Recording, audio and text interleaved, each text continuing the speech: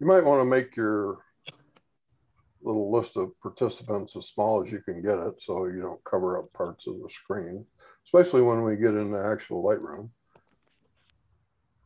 We're going to start out with a couple slides here that if you've used Lightroom before, you will find this part really boring.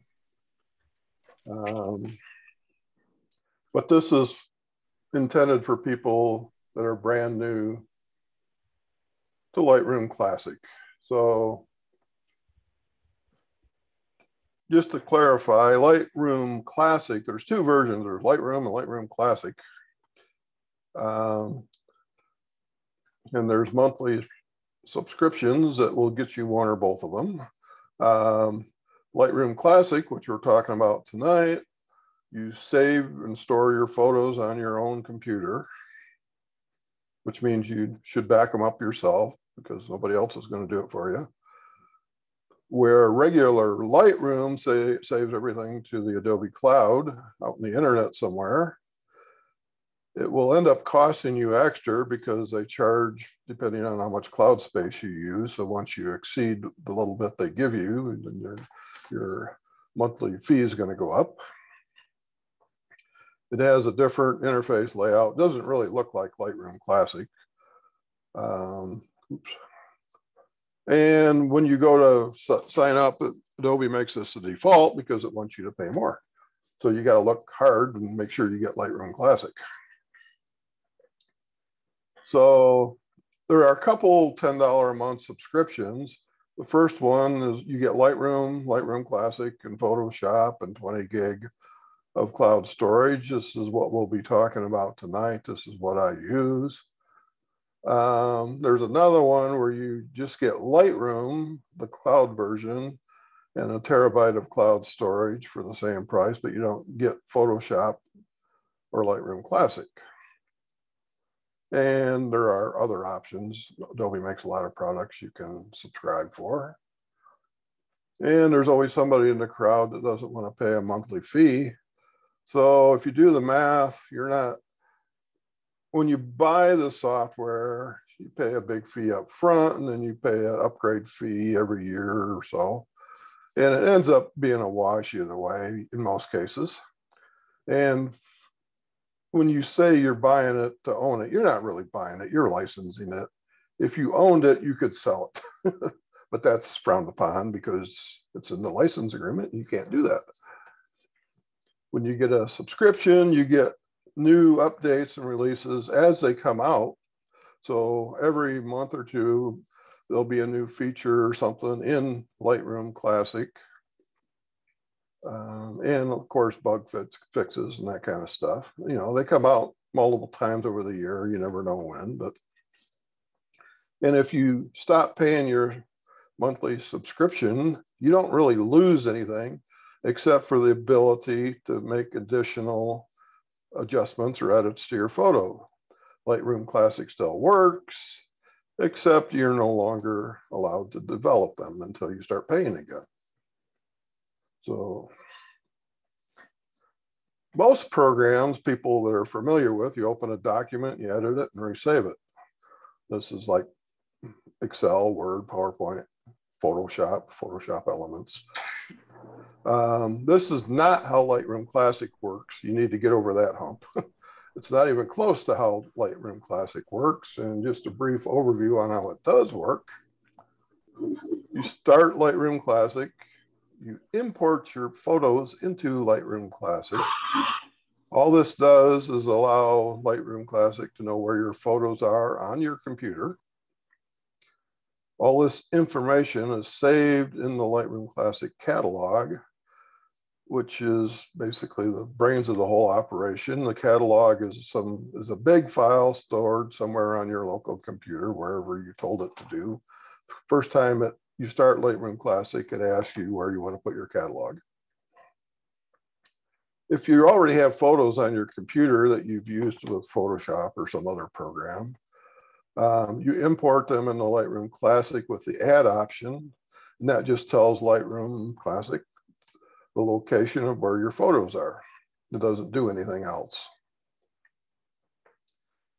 If you go out shooting and you have a memory card with photos on it, you can import those into your Lightroom Classic and copy them to your hard drive at the same time. This is what you'll be doing most of the time after the very first time you get there. And then once Lightroom Classic knows where all your photos are, you can make edits to them. All your edits are recorded in the catalog. Your actual photos on your computer are never modified. In fact, Lightroom Classic doesn't have the ability to actually change your photos. That's very important. So you make all these adjustments and edits, and it shows up on your screen with all the adjustments applied, but those changes are in the catalog. It doesn't change your original photos. So you never have to worry about screwing something up and destroying your photos. You can always start over. And there's no save function in Lightroom Classic because it can't overwrite your photos.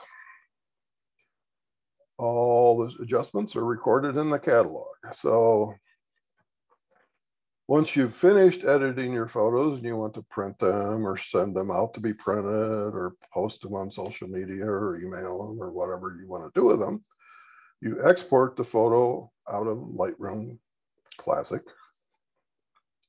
This creates a new photo on your computer with all the edits baked in.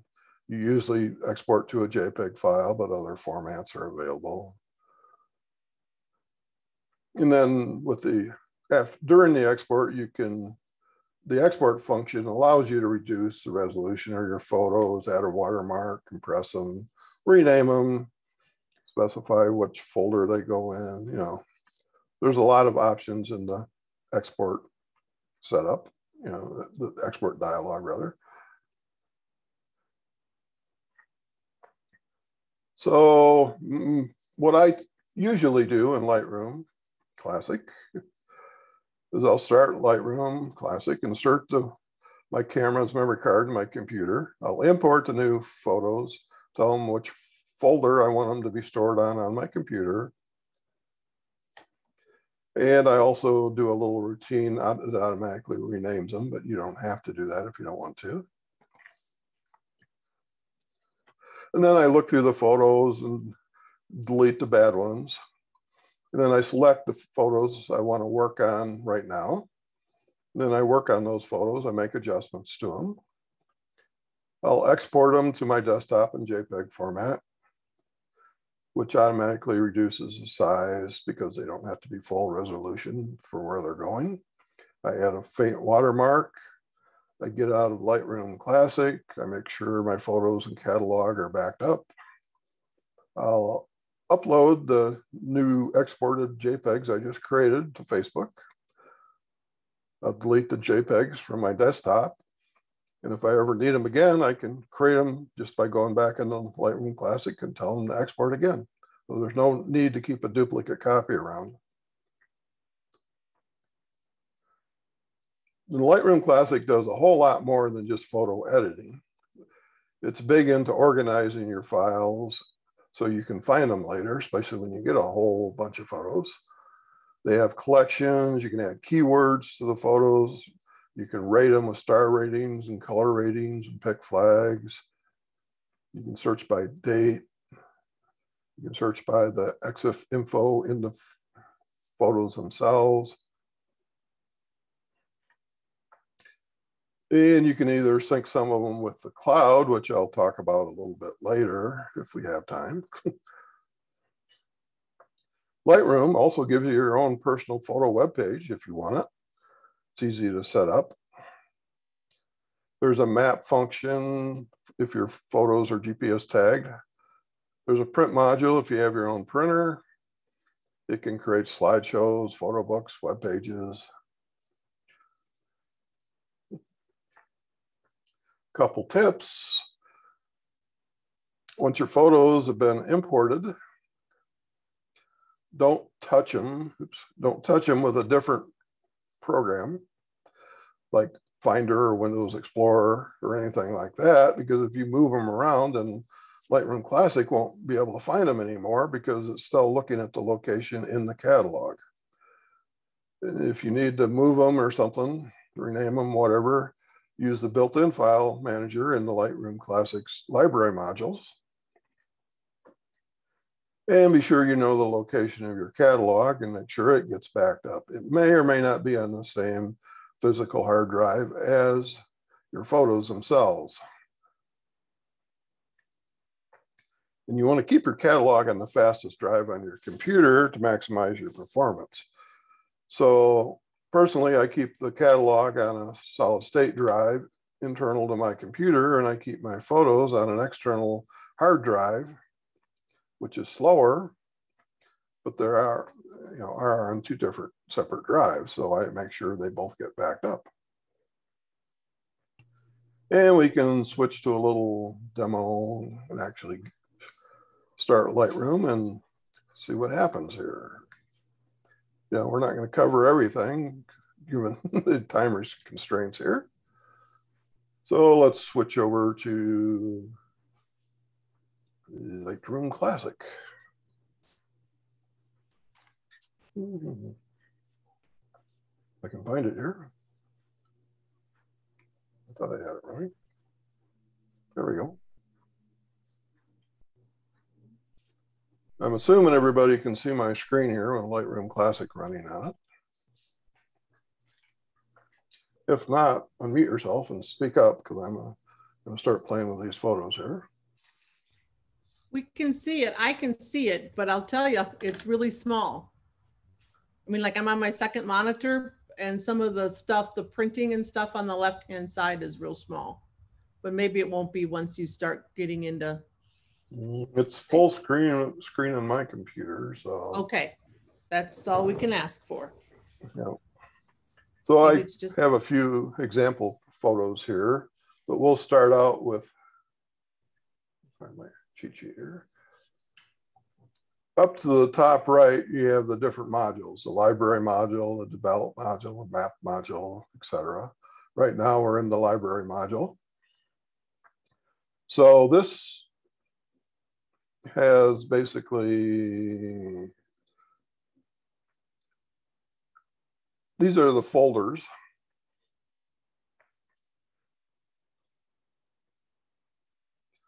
that are on my physical hard drive on the left here. Underneath that, we have collections, which are kind of like folders, except they're virtual folders. You can drag photos from anywhere into these to group them together.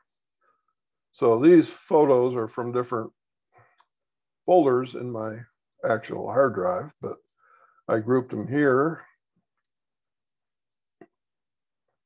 So if I look at the first one here, down at the bottom, there's this toolbar, and you can turn the toolbar off and on by hitting the letter T or doing the menu selection. And you see we're in grid view now, which shows a thumbnail of each photo. And you can adjust the size of your thumbnails. If I go into loop view, it'll show the photo I have selected. And there's a few other views, like for comparing photos, if you want to compare them side by side and that kind of stuff. I'm not going to get into that too much. The right-hand side, we have the histogram. They have a quick develop, which I never use. You have the ability to add keywords to your photos, like you could put location or person's name or whatever you want. You can make up your own keywords. And then you have your EXIF info here. This was shot with a Nikon Z50. Tell you the lens, the ISO, all the different camera settings, the resolution, the date and time it was shot. So down at the bottom, you have a film strip, so I can switch between photos just by clicking on it here and not having to go back to grid view. And you can also turn on the search by hitting the backslash or through the menu. And then you can search by, if I only want to see photos shot with a particular camera or a particular lens, and you can search just the folder or collection you're in, or you can search everything. So it comes in handy for finding your files sometimes. And then if we go over to the develop module, which is where you make your adjustments.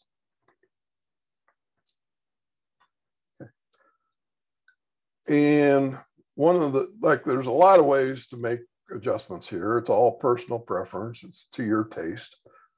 Adobe recommends that you start at the top and work your way down. So these kind of adjustments should be made before the ones on the bottom. So, but you can do them in any order you want to. It's really up to you. As long as you have a newer version, a current version of Lightroom Classic, the first thing you can do to make your life easier is come next to tone here and press the word auto. This was kind of broken in older versions of Lightroom.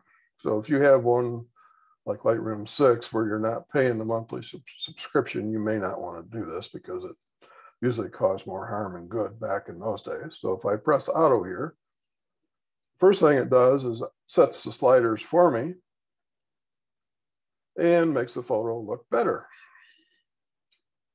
You can use this just as a starting point.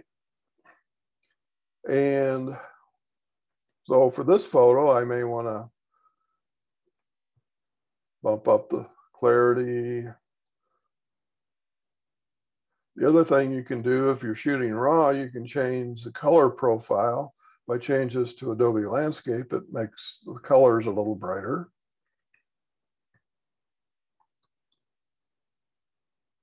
And then this little line of tools above basic here are very useful. First one is crop.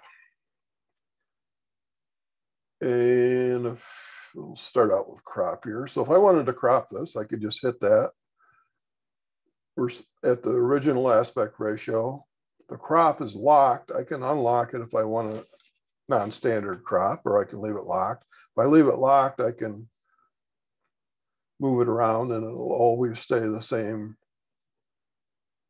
aspect ratio. So I could do something like that. I could decide if I want more sky or more ground. Move it around a little bit. Hit enter and it's cropped. So the next one, I'm going to go back and I'm going to reset the crop. I don't want to crop it yet. I want to do this first. This is the, what do they call this? Spot removal tool. Okay. If you look really close, I have some dust spots on my photo here. So the other thing you can do, you see the little plus sign on my cursor. If I hit that, it zooms into 100%, so I can actually see these dust spots a little better. I can go back to the spot removal tool, and I can make the little tool as big as I want by using keyboard shortcuts or just scrolling with the mouse wheel, which is what I was doing there. Go over top of it, hit enter, and that one's gone. I could go over to this one, hit enter, and that spot's gone. Oops, I did not want to do that. If you make a mistake, you can hit delete and get rid of that one. If you hit the space bar, it turns the cursor into a hand, so I can drag it around and find some more. And there's one big one down at the bottom I wanted to show you. There's kind of a, it's not a round one. Now, a couple options here. I could do a big spot removal, or I could come back to the normal size and just drag it. And that one's gone. And go back. Okay, there's other options up here too. This one's red eye removal, which we're not going to demonstrate. That requires a person that was shot with a flash, which I don't have here. There's a graduated filter. So you could think of this as, you can do presets for this too, but this is one I sometimes use on the sky, like a graduated ND filter. So I could start at the top and just drag it down if I wanted to darken the sky. And you don't have to worry about it being too dark because I can always change it later after I get the filter in place. I could hit that, hit delete, start over if I wanted to really. See, this is more of a graduated ND. If I wanted a hard ND filter, I could start here and drag down. So, and there's also a brush in here that if I wanted to paint out what's selected from the mountain so it doesn't darken those, I could do that too by getting the brush tool over here and then selecting erase. And so we could do something like that.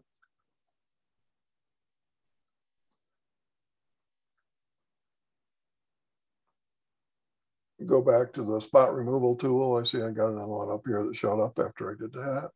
Okay.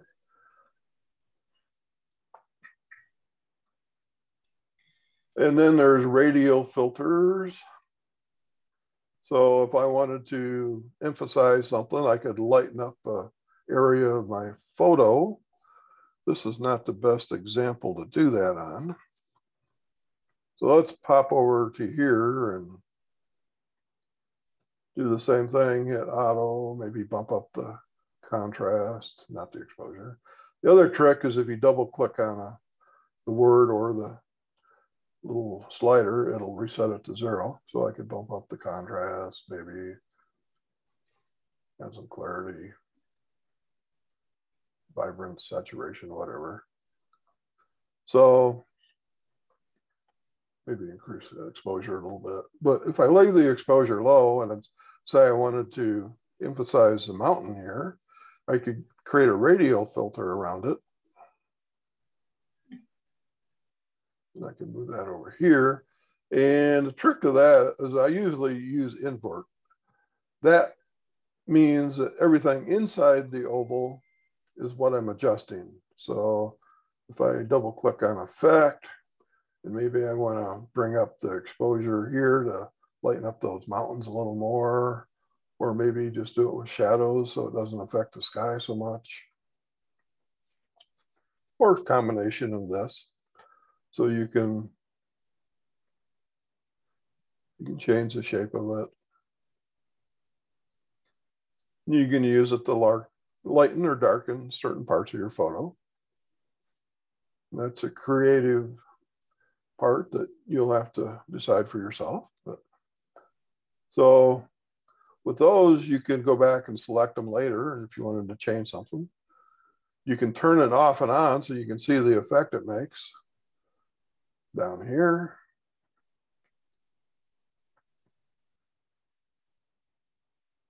And if I go back here, I can get rid of that. There's another way to do it, and that's using the brush tool, which is the last one here. So I can, suppose I wanted to increase the highlights and exposure. I could go in here and then I could just paint in the adjustment to wherever I wanted it. And you see I've got the flow rate set low, so the more times I go over it, the brighter it gets. And again, I can make the adjustments afterwards to fine tune the actual exposure I'm getting here.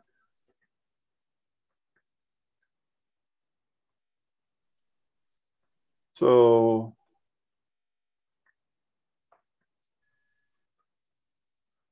let's go back to the library module and the grid view here, which is just hit the letter G. There are other neat things you can do. Suppose you were over at Glen Canyon and you wanted a picture of the dam like that, but you didn't have a wide enough lens.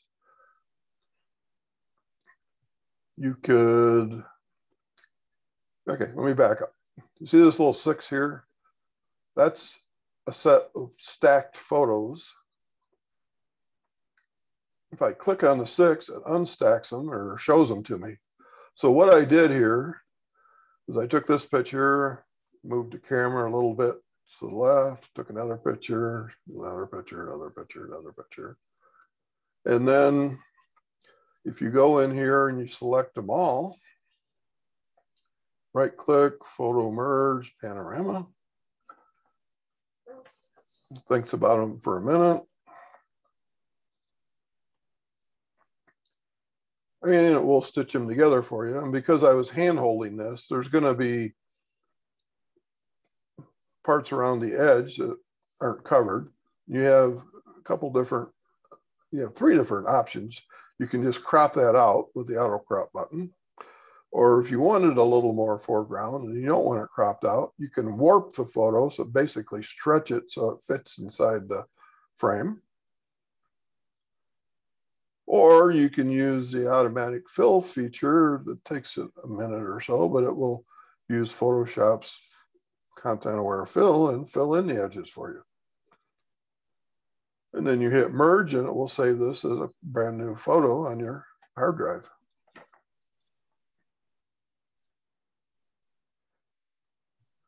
So, and you can do the same thing with, if you're shooting bracketed, exposure bracketed, you can go to photo merge and merge them to HDR.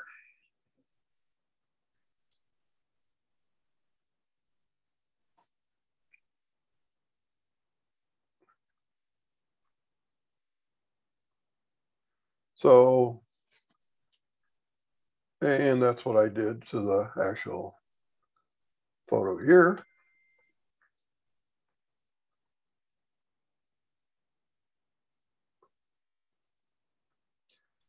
If you really want to get fancy, you notice this one has 20 photos in it. Basically, I shot bracketed for 5 photos, moved the camera up to the left a little bit, shot 5 more and 5 more. You select all these, right click, photo merge, and you could go to HDR and panorama. So we'll combine the bracketed ones and HDR, and it will stitch them all together as panoramas, all in one step, which is a really nice feature. And I'm not going to do that right now because that one takes it a couple minutes. And then you can get something that looks like that when you get done.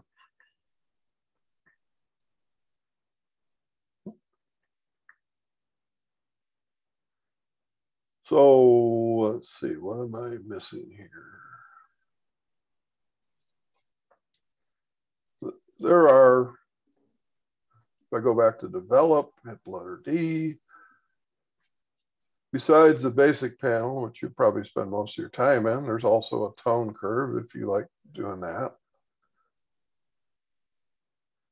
There's an HSL, hue, saturated, and luminance panel. So if you want to start messing with the saturation or something, luminance of certain colors, you can do that. There's a little picker here where if I go and select something and start moving them, just by sliding it up and down, it will select the colors for you.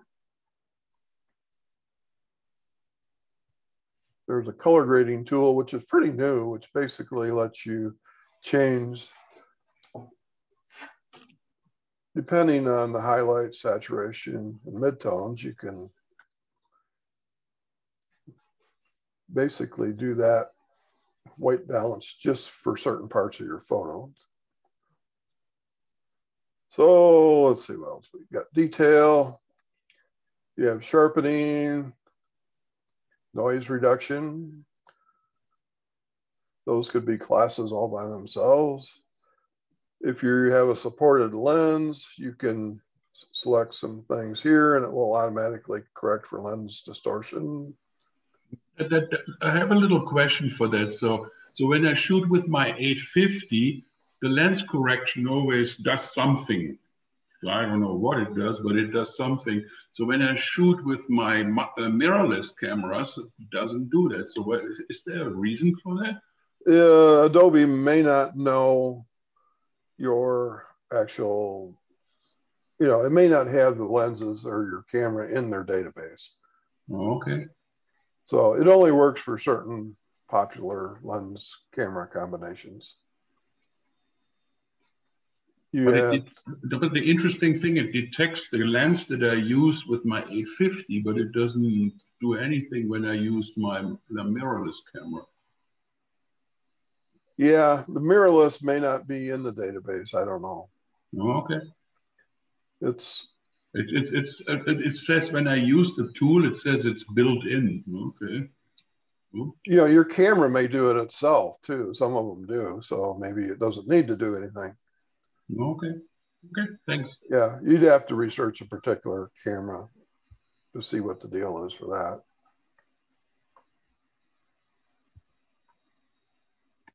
There's effects, which is basically gives you the vignetting. So if you want a photo that's one way or the other vignetted, you can do that. You can add grain if you like that kind of look. There's a calibration panel, which I found if you increase the red saturation, it helps a lot of photos. But other than that, you want to make sure you're at the most current version, which you will be until a new version comes out. And then you might want to increase the version number if you want to reprocess your file. So those are basically the other panels here. If I were to go to this photo and I'm in library module, I can hit the letter I or do it through the view menu, and it will cycle through the name of the actual file name on my computer, the date and time, and the resolution of the photo. I hit it again, it gives me the camera settings, the EXIF information. I hit it again, it goes away. But since this was taken with a cell phone, if I go to map, it will show me exactly where it was taken.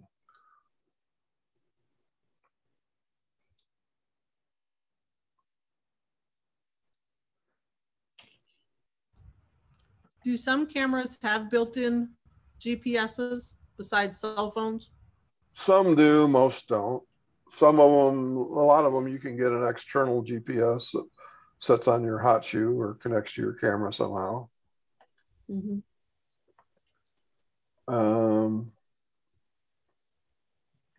So I know sometimes when I'm out shooting, if I want to remember where I'm at, I'll have my regular camera, and then I'll also make sure I take a cell phone photo. So that way I can get the map. Yes, and there's a way you can actually copy the GPS coordinates to your other photos too, to have them in there if you want. Well, it's been a long time since I've done that, so I don't remember the exact steps, but we don't need to go into that. Yeah, there's a lot of fancy stuff you can do.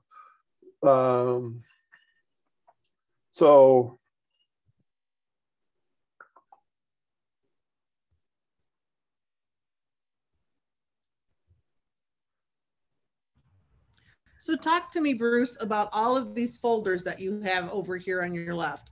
What is your thought process for when you input pictures? Okay. So I like putting my actual photos in folders that I can go find them later. If I know, I'm thinking of a particular photo, I want to go find it. So I store everything by location because most of the time I know where the photo was taken. So if I'm thinking, well, there was a big balanced rock over here, I know it was taken at Lee's Ferry. So I come over here and I find it. Other people may have, different filing techniques that work better for them, but this is what works for me. Okay. So personally, I keep it by location.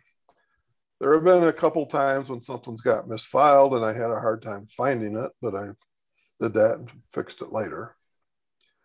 You can have it automatically when you import it, do it by date too, which I do for Zion, which doesn't really help me find stuff. It just kind of keeps them separated a little bit because I'm no good at remembering when I took a photo. You know, for other people, it may be different than that. They may, you know, have a good sense. So, Okay. now I got one more slide to show you. And then if you want, we can actually go process some real photos. I've got a camera. I haven't downloaded my photos for a couple of weeks. We could go through the whole process and run through a few of them if we got time here. But I think we do. okay. So one last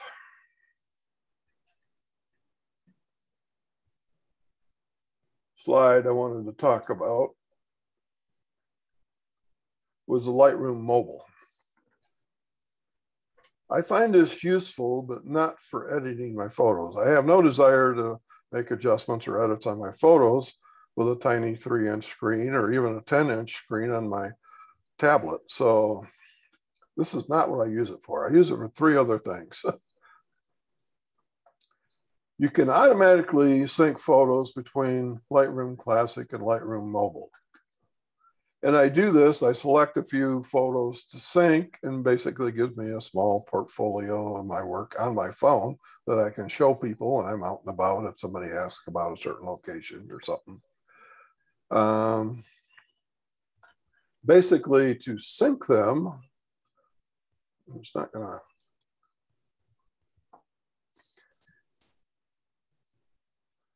when you come down to the collections here, you just check the little box at the far left and it will sync that collection. So you put them into a collection and it will sync them to Lightroom Mobile, and then it will sync them up to your phone running Lightroom Mobile. So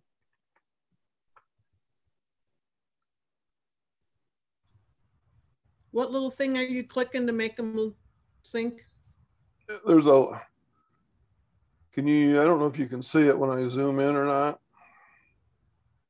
but there's a little check mark there. Oh, okay. So you select the collections you want to sync to the cloud. And of course, you've only have so much cloud space, so you want to be sparing with that. So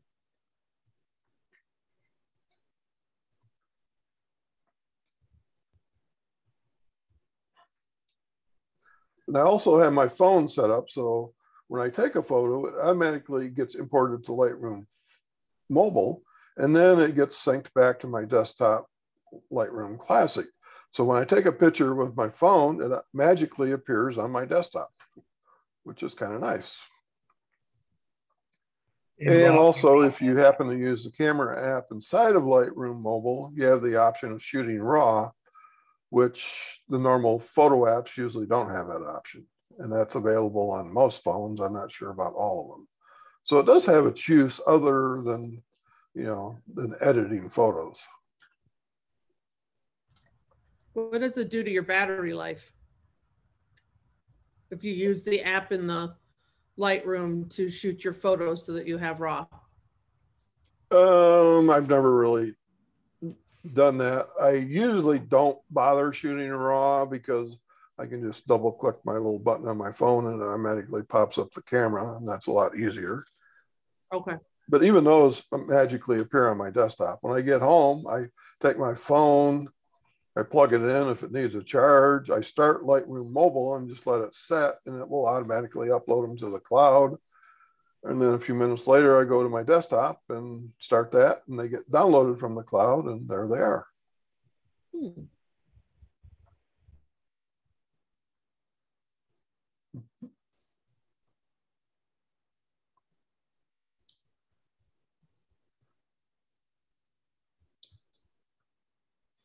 So if you go to the file manager, so say I wanted to create a new folder.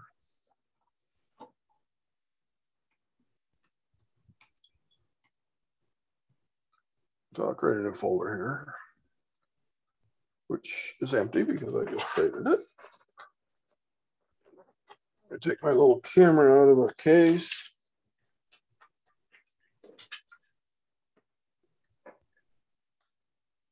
Pop out the SD card, plug it into my little card reader on my desktop here. And the import dialog automatically shows up. I'm not touching a thing. On the right, it lets me select where I'm going to import it to. And it's in this new folder I just created. I tell it to import. And it starts reading them off my card, copying them to my computer.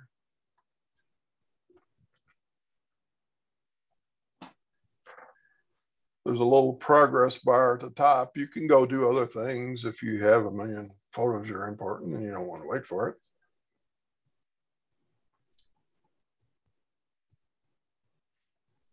But we're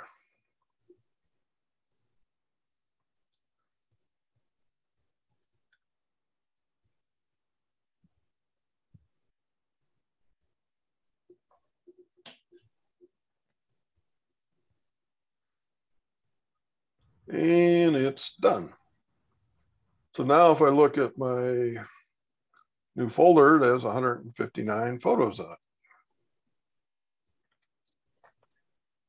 So what I usually do is leaf through them really quick.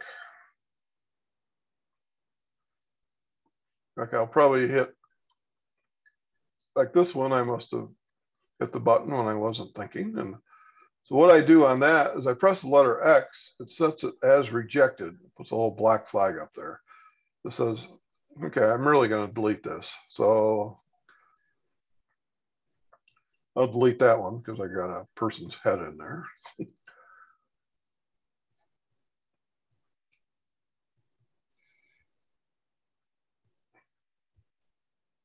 That's a little out of focus. I'll hit X.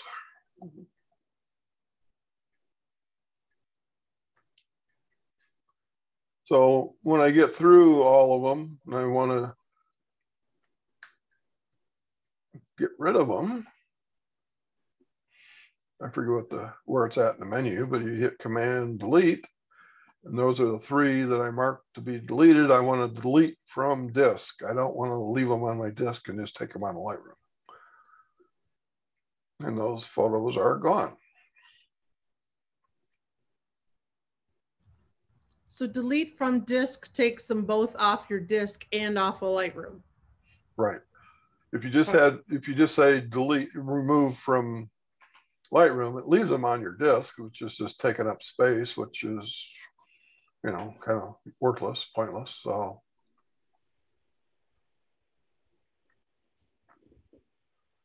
if I were to really do it, I would delete a whole bunch of these. We saw an egret down by the river that I kept walking closer until he finally flew away.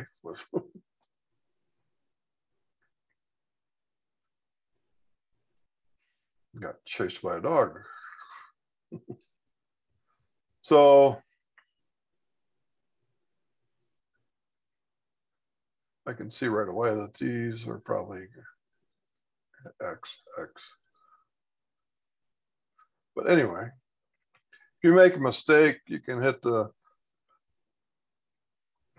little flag button, which is tilde, or the back quote or something. It's in the upper left of your keyboard. Unmark them, but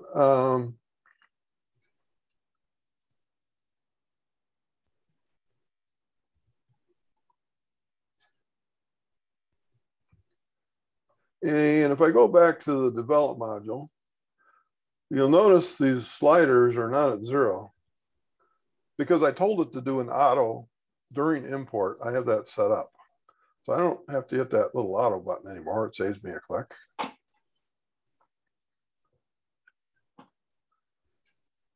And I'm a big fan of user presets. If you find yourself doing the same adjustment a lot, I create a preset for it. So with this camera, I know what a certain amount of sharpening it should have and things like that. So I'll press this little preset here, which will move a few more of my sliders. And I can still maybe bump up the shadow so I can see that dark dude there.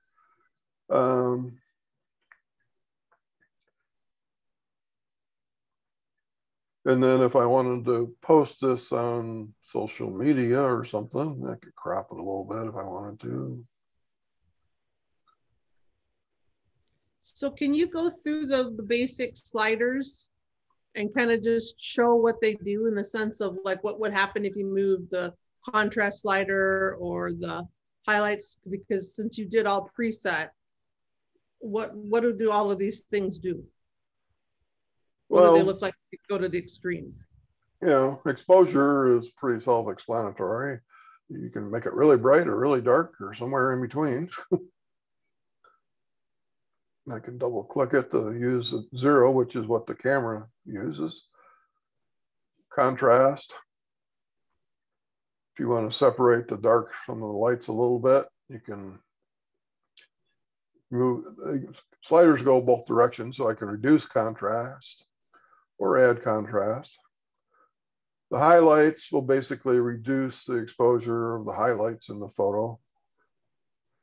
If it's set too high, you'll see that white alpaca is all blown out. So sometimes you want to bring down the highlights a little bit to get some detail there. Same for shadows. If the shadows are black, you get silhouettes for the dark items, or you can bring the shadows up, the exposure and just the shadows, so you can get some detail. Whites and blacks are kind of like similar, except it's more extreme. It's hard to, I don't know how to explain that. There is a trick that if you hold the shift down and double click it, it will set it for you according to your histogram. Basically set your white point and black point. Texture gives you some more texture and, you know, the fuzzy parts of your photo. Clarity is kind of a mid-range contrast. Dehaze. If you want to, people use it mainly to blue up their sky, or if you have smoke or something in there. So you can really get crazy with that really quick. Some of these, a little bit goes a long way. Saturation will basically boost up your colors a lot, or pull it all the way down and you have a cheap black and white. Vibrance is like saturation, except it tries to avoid lighter skin tone colors. So you can bump up the background of people without making their faces turn orange.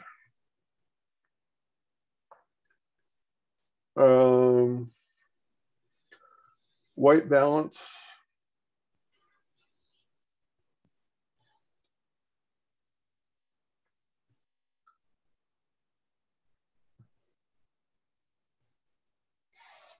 Basically, you know, you set your color temperature, which you can do by sliders too. You can make it warmer or colder or something more natural. What about the eyedropper? If you click on that, and if you have something which is a neutral gray in your photo, you can use that to pick a spot.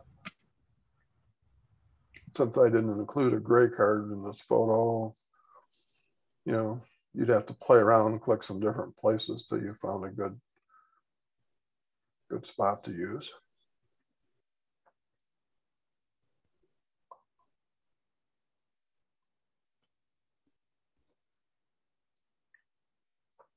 Okay.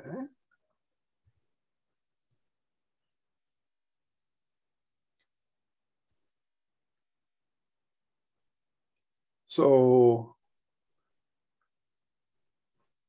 let's see if I've got a photo here that actually has a horizon in it.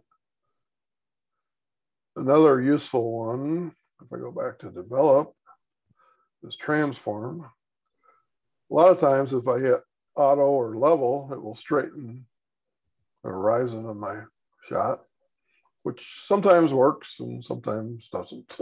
But if you have a clearly defined horizon, it usually works pretty good, which is, you know, auto and level are usually the same, but there's different options you can play with. You can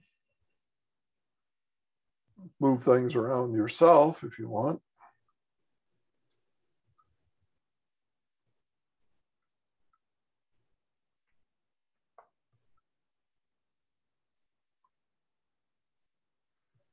Usually if I'm going to do that, I'll just go to crop, and then you can, once you get the little icon, I can straighten my horizon this way, and it will show me a grid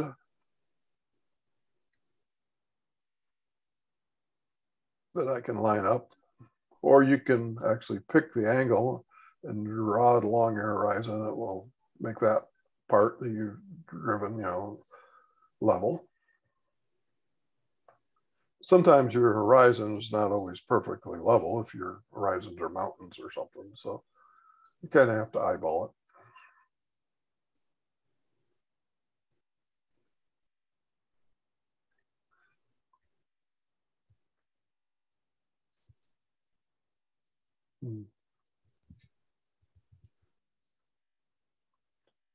So a lot of times if I'm shooting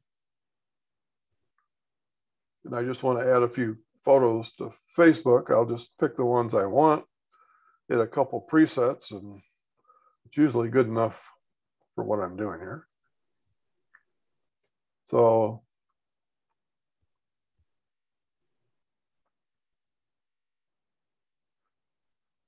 if I wanted to get picky with these,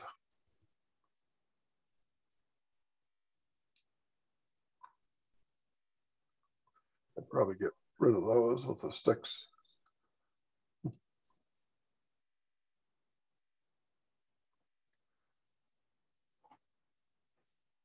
So this is where you want to delete from disk, not remove from Lightroom, which is a default. If you see a particular photo in here you want me to mess with, I can do that too.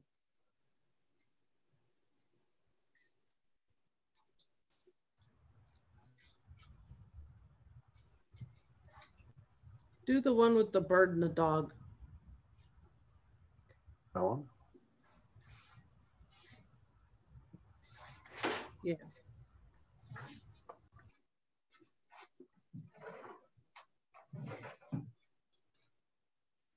This one I would probably crop in so the bird's a little bigger. Yeah, and you can change your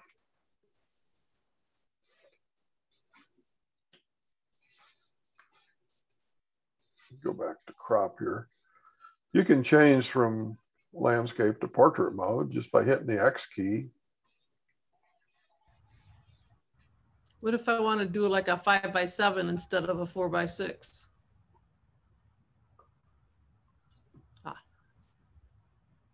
You select your aspect ratio to whatever you want it to be.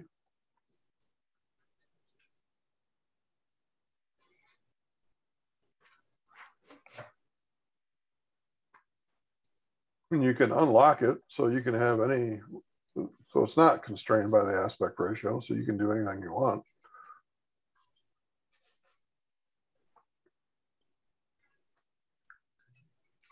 The OCD part of me usually leaves it at some standard, unless I'm doing a big panorama or something.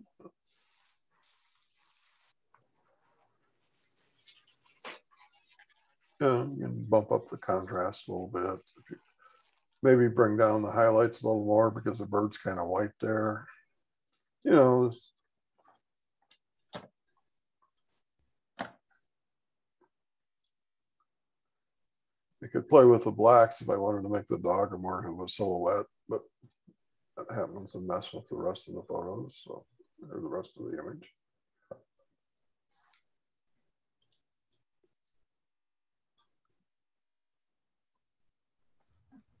So in the develop module, you've been playing with it, and you talked about the fact that you're never saving it. Right. So what if I get to the point where I've done stuff and I'm just like, oh my gosh, I really don't like this? Where Okay. can I go to get back to square one? Square one is down here at the bottom. There's a reset button. Do that. Okay. So what if I don't want to do that totally, but I want to go back a few steps? Scroll all the way to the bottom, and you have a history of every change you've made, and you can back up as far as you want. See all the different crops I made. Mm-hmm. Or all the way back to import. And that's And the if I beauty of want to Lightroom, put, right? That's one of the beauties of Lightroom, is that you never really change that original photo. yeah. So if the photo looks like this now. If I right click and I show this photo in Finder, it's this photo right here.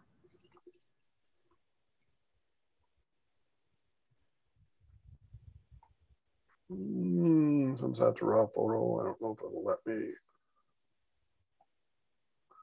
view it or not. See, okay, I just hit the quick view and on Mac, and it shows me the original photo that's on the disk, and it's totally untouched by Lightroom. But this is how it looks in Lightroom. Now, if I'm ready to put this on Facebook or something, I can go to export.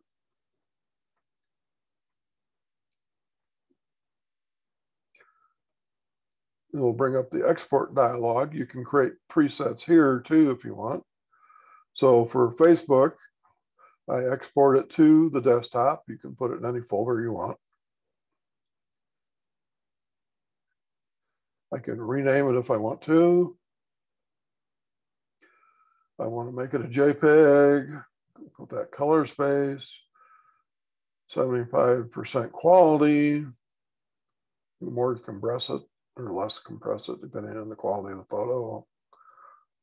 I resize to 1280 pixels. So if you want to reduce the size a little bit because you don't need them huge for Facebook, you can apply a bit more sharpening if you want. You can say which metadata gets included in the photo.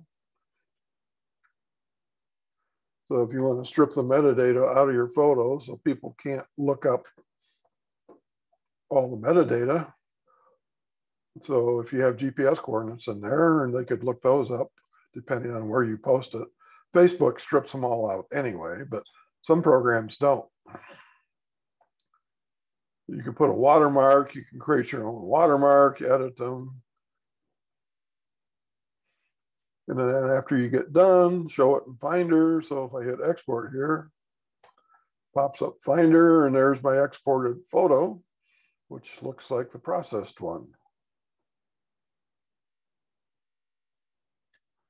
And I upload that to Facebook, delete it. I want it again, I just export it again.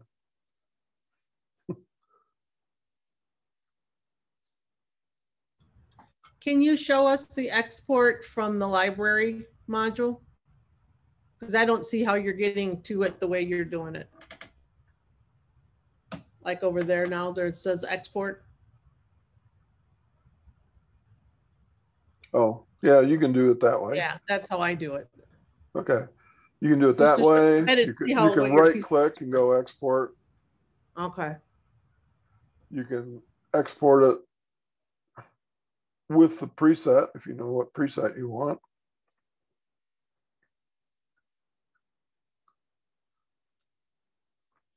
So like with most programs, there are multiple ways to do the same thing.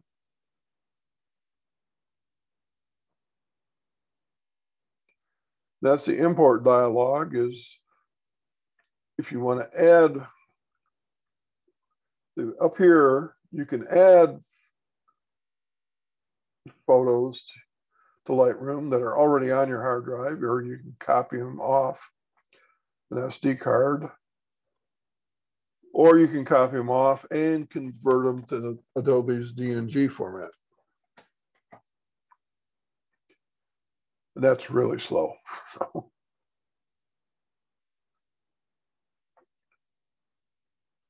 Cancel. Why would you want to do that? Do what? the DNG? I don't know. You'll find a lot of different opinions on the internet. But for somebody who's beginning, it's just a copy feature, right? Just a copy. You just go copy. Yeah, you can move them off your, which deletes them from your memory card at the same time, but I don't recommend doing that. Leave them on your memory card until you have them backed up. You have your computer backed up and the photos backed up, and then erase the memory card by formatting it in the camera, which is the best way to not corrupt your memory cards. If you start adding and deleting a lot of things without formatting, your chances of corrupting the memory card go up. So.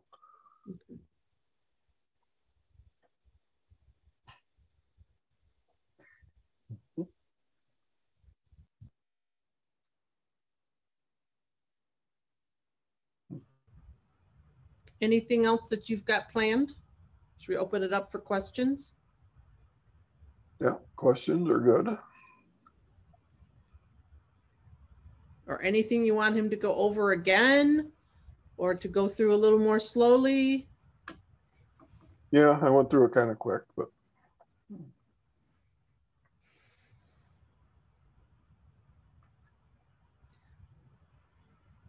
So I've got a question. Okay. I may not have always been using delete off disk. Okay.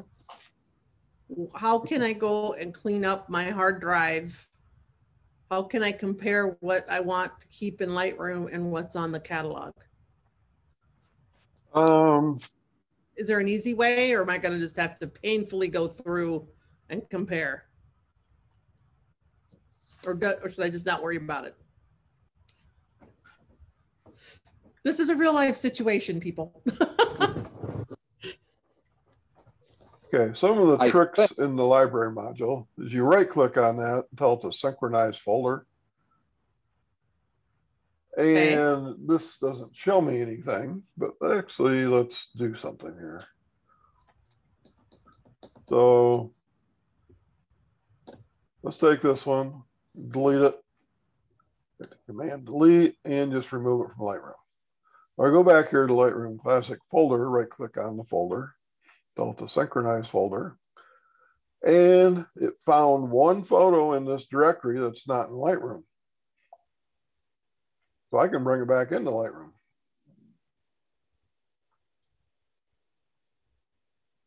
And there it is. And it also appears in the previous import catalog collection. So now I can hit X again here, command delete, and do the right thing. Thank you. And you can do that for your whole catalog. So I could do that for all 151,000 photos I have, but it might be quicker to do it in smaller chunks, but might be more manageable. Okay, thanks. Mm-hmm.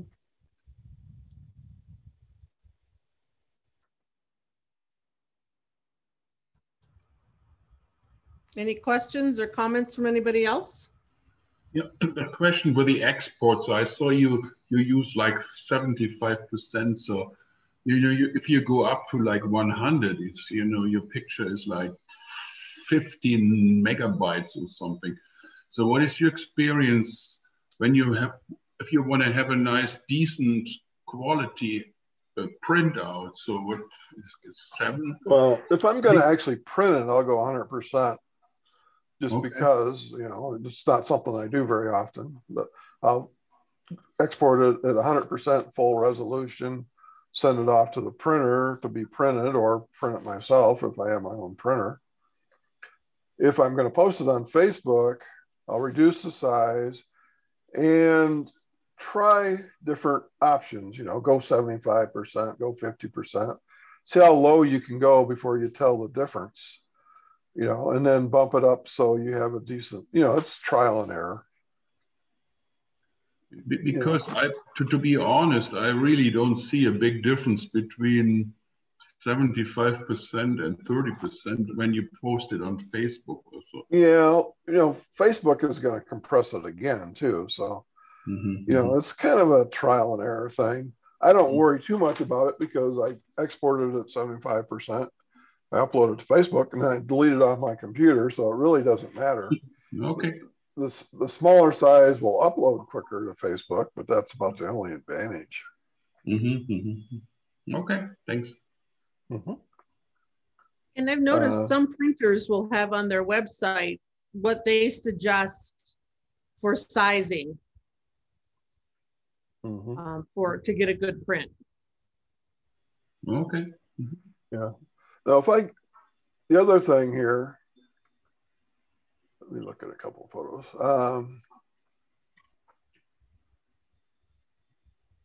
I talked about the file manager. So if I want to, when I get done processing these photos, or at least the ones I want to keep, so these photos were taken this morning. I know where I took them. So I want to use Lightroom's file managers to drag them over to the folder that they're supposed to go in, if I can find it here.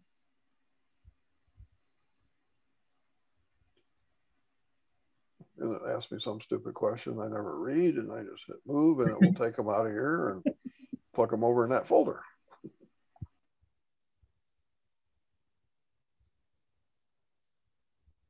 So the neat thing about when you import it, before I did that synchronize, they were all in the previous collection. So usually I import them straight into the folder where I know they're going. If they're from 2 or more locations, I'll pick one and then I'll just move half of them to the real folder when I get done and just process them right out of the import. So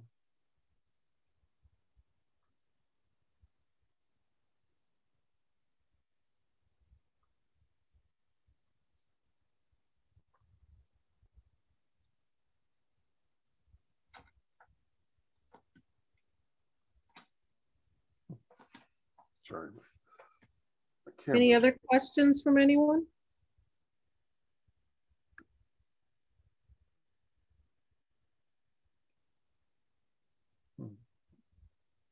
Are there specific topics in Lightroom that people would like more in-depth looks at or more in-depth training on that we could do, like, 10, 15 minutes on importing photos or exporting photos or what have you? Is there any comments of any topics that we would like to expound on?